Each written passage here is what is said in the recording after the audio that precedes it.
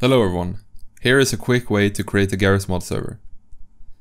The first step is to open your web browser and click on the first link in the video description.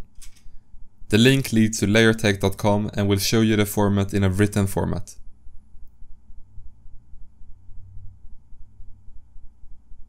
After that, go to the first step and click on Steam CMD and download it. When you have downloaded Steam CMD, you need to create two folders. I will put my Steam CMD folder on my desktop.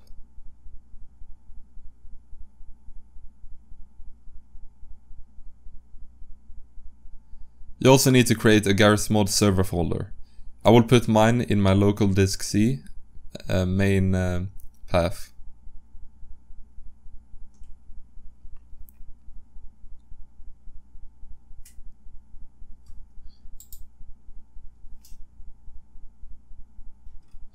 When naming the folder, avoid using spaces and special characters. If you use that, you will have problems later while creating certain files.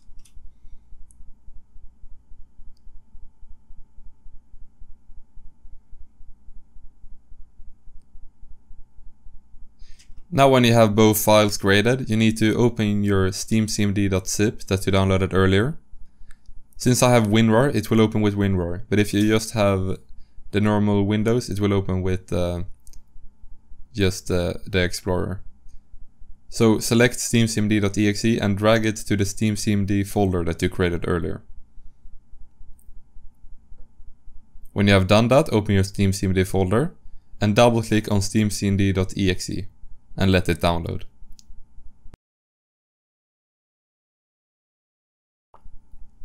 When the download is done, you need to write force_install_dir and then space and then the path to your Gmod server folder.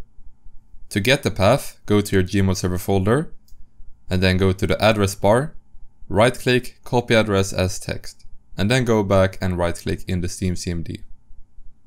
And it will paste the path. After that, press enter. Now you need to type login anonymous and enter. Allow access. Now write app_update space 4020 space validate and then enter. This would download Gmod server. Just let it download.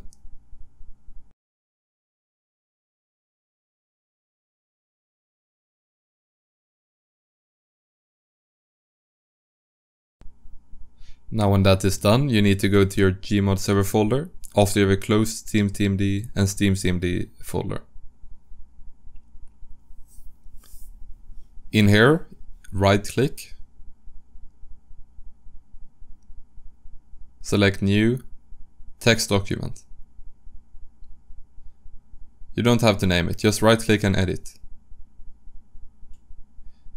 In here, you need to paste some files or some lines that are written in step 5.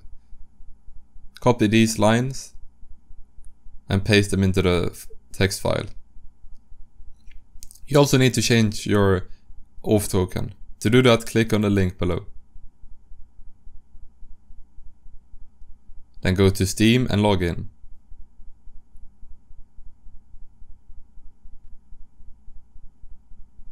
After that, go down to create a new game server account.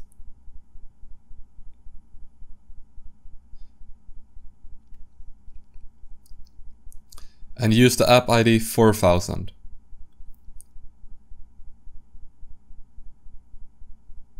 After that, name it something. You can name it whatever you want.